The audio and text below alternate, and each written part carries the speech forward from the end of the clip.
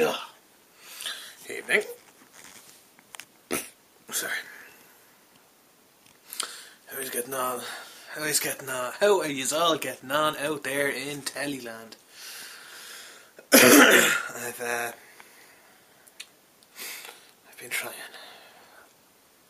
for about 3 hours yesterday, and I think about an hour today. I've been trying to get out another video sorted, but I just decided I didn't want to. Yeah, it's come along, and I've been converting, I've been chopping, I've been changing, I've been rendering, and nothing seems to want to fit together. So I decided to just completely give up on it. Screw it. I did say I was going to throw up stuff on that I starred in before. Never mind that in the background. I was going to throw up. I was acting in before. Strange folk films, strange folk film team, but it just doesn't want it. It doesn't want it. It's a fucking bastard. I'll put a link down below to one or two of the videos that I starred in that they made, because I couldn't be arsed doing it anymore. My laptop can't handle it better than what I have on it, so I'm just not going to bother trying with it. So I'll tell you a little story about what happened last week. This is Friday. I think it's the 2nd of December, so it's last Friday, so 7 days ago. 7 days ago. So, I got a laptop for work. I got a laptop from work, because just in case it snows and I can't get into work in my car, I can work from home. So, I was given the laptop, and I logged into it, and I put everything on it, and as I was going through the installation, it said, alright, yes, I have to register to yourself and put in your password and make sure that it's taking your password. So I was like, okay, yeah, so I entered in my password, and then it's like, alright, yeah, a few more steps, and it's like, oh no, you have to reboot. So I rebooted, and then the laptop wouldn't accept my password. So I decided, or it was said to me that I have to ring India. So this is as much as we know. We press the number on the phone. We get on to, it's 99, actually no, all of the time. It's a team of Indians. It's people in India, in Bangalore or Bangladesh or New Delhi or somewhere in and around that region. Because as a lot of people know, or as a lot of people should know, that's where a lot of companies have outsourced their tech support to. So I got on to one guy, and he went through the whole thing. It's like, okay, what's your email address? What's your staff ID? Gave him all that. Okay, and what's your problem? How can I help you? And it's like, I need to reset my Windows password on a machine. So he's like, okay, I'll just start writing up a ticket. So he has to send a ticket, put all my information in a ticket and send it to, apparently it was the local IT guys who are apparently 20, 30 foot away from us in a different room. So he was like, okay, so took down all my details, got a phone number, got location. And it's like, where are you? I was like, oh, we're in Blanchard's town. And he's like, okay, grand, yeah. So, what's the make of the computer? And I was like, it's an IBM ThinkPad T60. He's like, okay, what's the serial number? I was like, I don't know, it's scratched off. So, let's see if I can get it out of here, actually. I'll just whip it out. Who's ringing me now? I'll come back to you. Give me a minute. Good night. Sorry about that. Just as I put the camera down and went to answer the phone, that was my phone ringing. Just as I went to put the camera down and answer the phone, it stopped ringing, so I missed that call. So ignore that. In the meantime, I have got the laptop out. I'm going to show you here that the serial number is scratched off. I'll just show you here now. So I explained this to the guy. It's like, can't get the serial number because it's scratched off. Look at that. That's scratched off because it's a piece of shit. It's all completely gone there. And he was like, oh, well, I can't log a ticket for you. And I was like, why? And he's like, I've no serial number. And he's like, okay. I was like, okay, well, what can I do? And he's like, oh, well, there's nothing you can do. I can't log a ticket if I don't have the serial number. So I was like, so you're logging a ticket or you're refusing to log a ticket to alert the guys in the next room over that they have to come in, do whatever they need to do, a quick 2-minute, 3-minute job, and reset my password. And he's like, yeah. Right. So this is when I got pissed off at him slightly. Because I'm in a call centre, so I know what it's like when this shit happens. So I was like, right, fuck it. I need to speak to a supervisor. And this is where shit got weird. So I was on hold for 10 minutes, give or take. He comes back off the phone and he's like, oh, I'm so sorry.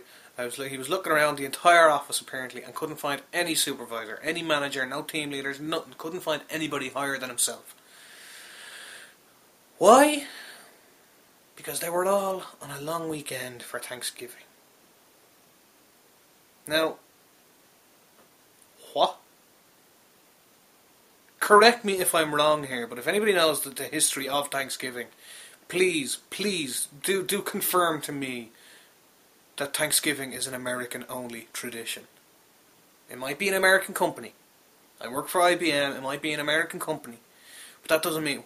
I didn't celebrate Thanksgiving. None of my colleagues did.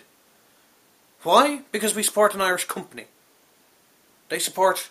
Well, I think everybody in IBM. And while a lot of them are in America, not everybody is. So fuck them. Fuck them. So I said, right, fuck you. Just log a ticket, close it, and say, I am very dissatisfied with this service. I needed this logged. I couldn't provide the information, so you refused to log a ticket. So he said, okay, I'll do that, and I got the ticket number. I then got a copy of the email, or a copy of the ticket emailed along to me, and it was nothing as what I said to him. It said that I rang up for a password reset, couldn't provide the details required, and that I'd ring back. Now, fuck them. I am not ringing them again. As I said to them, I went off on a mad rant about them then, creating a new ticket over the email, saying it's like, fuck yous all. Fuck yous. I didn't curse in it, but when I get pissed off, I use very politically correct terms, and I'm very, very, very outrageously polite. What? I type proper and I use big words and I sound official, even when everybody knows I'm talking shite. So on Monday, came back in, and obviously all the management were back in again because Thanksgiving was over. Somebody got on to me. Somebody pinged me. So we call it instant messaging. The instant messaging we use. They pinged me, and they were like, "Okay, and how's it going? This is in relation to the ticket." I was like, "Yeah, what about it?" I was like, "Have you got an update for us?" What? They were asking me for an update. It's like, really? Did you read the rant that got attached to that ticket? And she was like, "No, I didn't. I just looked at the main part of it." All right, well, go away and come back when you have actually looked at it. So went through it, and she looked at it, and she came back 5 minutes later. What did I say? I think her name was Sudafed or something like that. She said, "Okay, well, I'm going to talk to my team leader here. He's back now. He's right beside me, and I'm going to get a special thing put on your account that it'll allow you, without the serial number, to get somebody to do whatever here, to do whatever they do in your building to reset the password." So I was like, "Alright, that's fantastic. How will I get that done?" "Get your manager to ring us." "Are you fucking serious?" So I was like, No, I refuse. I am not doing it. I'm not getting my manager to ring you. I logged this ticket. It was meant to be closed. I then opened a new one with my tirade, and now you're coming back demanding that I do this. Fuck off. Again, I wasn't cursing at them or anything like that. I just politely said no. So she was like, "Oh, okay." And that was that. I didn't hear anything. Then about 3 o'clock that day, it was 2:30, 3 o'clock that day, somebody else got on to me. It's like, "Hi, I'm blah blah from the desk side support, or the service desk team. Did you ring?" I was like, "Yeah." I was like, "This is in relation to the ticket." "Yeah, I imagine I got that. What do you want?" "Well, have you got an update for us?" Oh, sweet mother of divine Jesus Christ, and a penny farthing, kicking a crocodile in the face. I said, "Look, read through the rest of it." And he was like, "Yes, I have." I was like, "Well, what do you want me to do? Have you read any of the about the conversation I had with your one earlier?" I did, yeah. So what do you want me to do? I'm not updating this ticket. Go away. And he's like, alright, well, I could just send the ticket to local support. And I was like, oh, well, I've already got them to look into it for you. Or I've already got them to look into it for me. He's like, oh, okay. Okay, well, can I get a phone number for you? It's meant to be in the original ticket. I work at a call centre, so there's no point in putting a fucking phone number in it, because they won't be able to ring me if there's hundreds of calls in the queue. Okay. Well, can I get a phone number anyway? So I gave him one. Right. Where are you? So I was like, are you shitting me? This is meant to be in the original fucking ticket. Yeah, I know, but it wasn't in it. Alright, well, I want to raise a separate complaint about this guy. Alright, we'll do that after. I'm actually just remembering. There. She was like, right, and what's your desk number? Right. No, that wasn't the original ticket. So yeah, I gave me the desk number. Right, and that's grand, we're going to get somebody down to you. So that was great, and I was like, oh, great, thanks. Then I went off and did the whole complaint thing with him. Probably nothing's going to happen out of that because they're all fuckers. So then, 2 minutes later, I get somebody else pinging me. I think his name was Shoji. And I was like, oh, what the hell did they want? Because he was an Indian as well, and he had an Indian name. So he's like, what's your desk number? And I was like, it's in the ticket there, but it's D97. And he's like, oh, that's grand, I'll be over in 2 minutes. What?